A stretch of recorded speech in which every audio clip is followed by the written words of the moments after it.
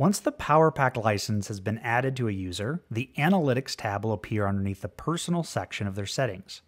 Inside of Zoom Phone Analytics, I'll have two options: Real-Time Analytics and Historical Reports.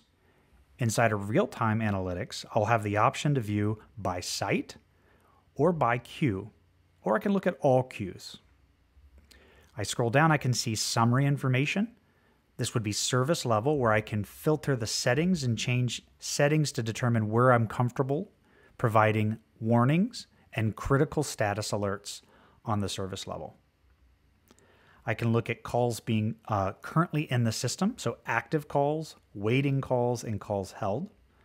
I can drill down and look at inbound calls for total inbound for the day, broken down by completed calls, abandoned calls, calls forwarded to the voicemail, as well as missed calls.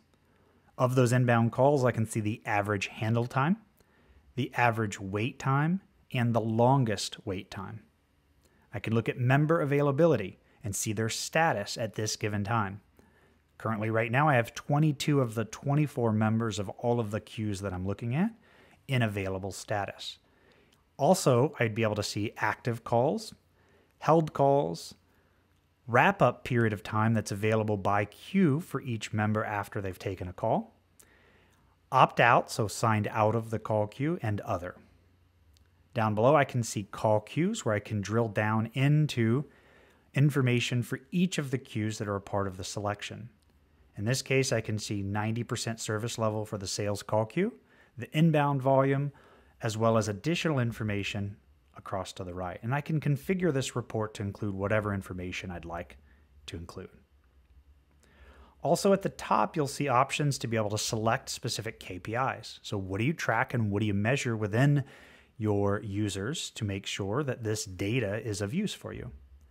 I can also click on Wallboard, which would give me a web-based dashboard that I can put up on a display or share with other members, managers within our organization, to be able to track the most important information. Again, selecting those KPIs that we want to represent on the wallboard. I can also drag and drop the information to be able to have it appear in different sections of the wallboard. I can configure the settings specifically within this wallboard to have warnings for both high level, critical status of the service levels. I also can get and filter by site as well as by call queue, and all of the same information we reviewed in the live reports.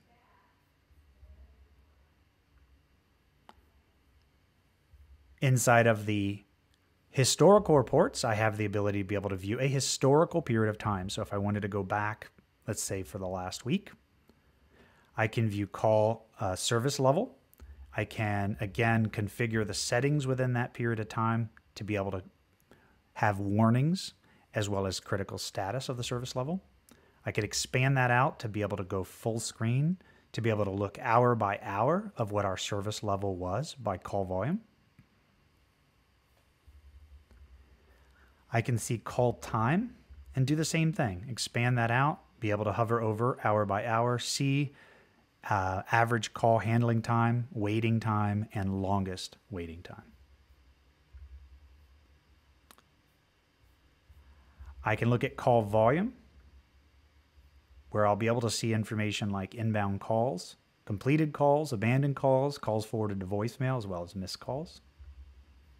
And then finally be able to drill into those call queues with the same information that we saw on the live reports, clicking into each of the queues and to be able to see each individual member of the call queue, the calls they've taken, the talk time, and additional information can be configured on the account to be able to view.